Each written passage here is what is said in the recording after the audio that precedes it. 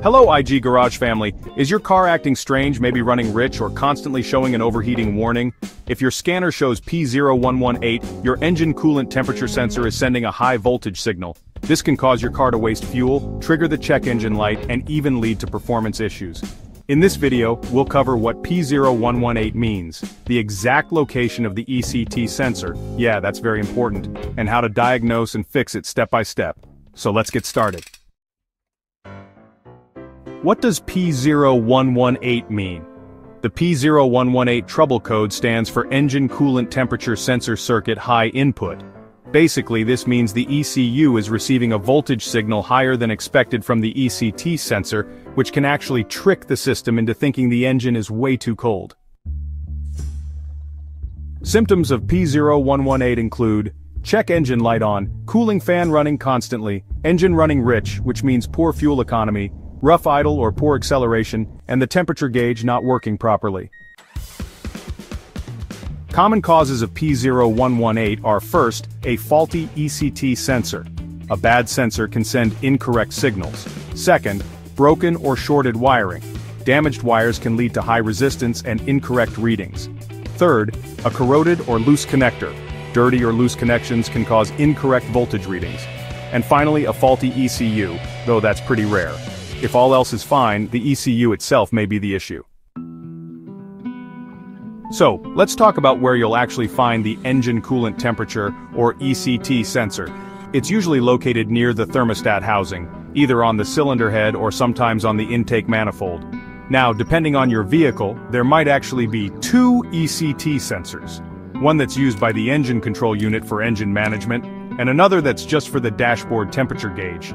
It's, definitely important to know which one you're dealing with. So the ECT sensor generally has 2 or 3 wires. There's one for the sensor signal, one for ground, and possibly a reference voltage wire. You want to look for damaged, corroded, or disconnected wiring here. And just a quick tip, if your cooling fan won't turn off, it might actually be due to a faulty ECT sensor or, a wiring issue. Alright, let's walk through how to diagnose and fix that P0118 code.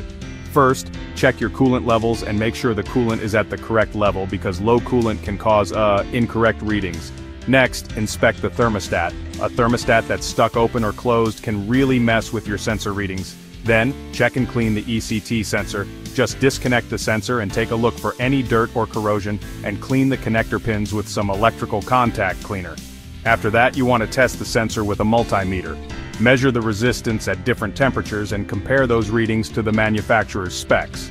Now don't forget to inspect the wiring and connectors. Look for broken, corroded, or shorted wires and repair or replace any damaged wiring you find. If the sensor turns out to be faulty, go ahead and install a new OEM sensor. Finally, reset the code and take the car for a test drive. Just use an OBD-II scanner to clear the P0118 code, drive the car, and check if the issue's been resolved. And yeah, that's how you fix the P0118, Engine Coolant Temperature Sensor Circuit High Input.